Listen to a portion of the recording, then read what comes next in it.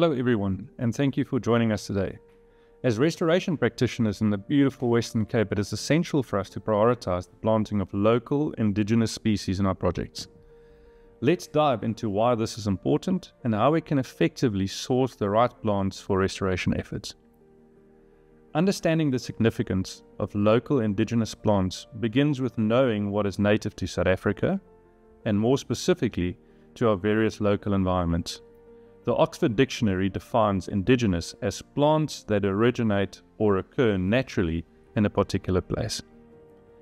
Did you know that South Africa boasts around 20,000 indigenous plant species? That's an astonishing 10% of all plant species found on Earth. Our country's vegetation is categorized into 471 unique vegetation groups. This classification is vital for our restoration work and includes 88 savanna vegetation types, 73 grassveld vegetation types, 81 fynbos vegetation types, 29 renosterveld vegetation types, 65 succulent karoo vegetation types, 54 Albany thickets, 29 Nama karoo vegetation types, 35 azonal vegetation types, and 17 forest and coastal belt vegetation types. Each of these vegetation types is influenced by several key aspects, of which we'll mention 4 here: distribution, vegetation and landscape features, geology and soil, and climate.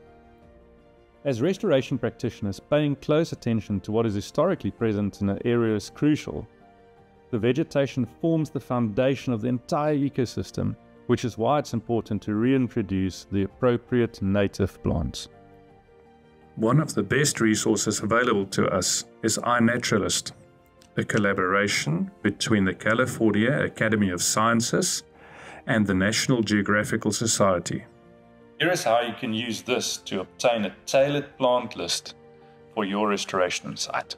After opening the site in your web browser and logging in, zoom in to as close as possible to your relevant site. Choose the rectangle tool and draw a rectangle around your specific site.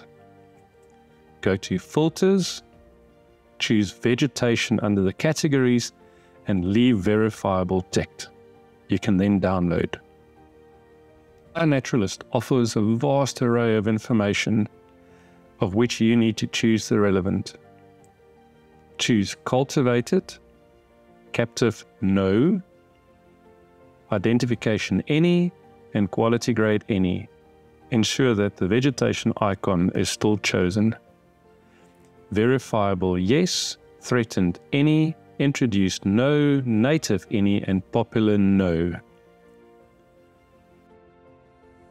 Under option 3, choose None, and then redo ID Only.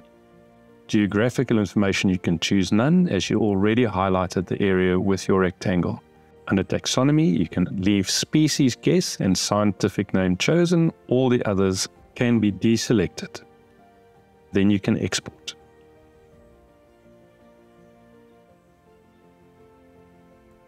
You can choose to receive via email or simply download your file.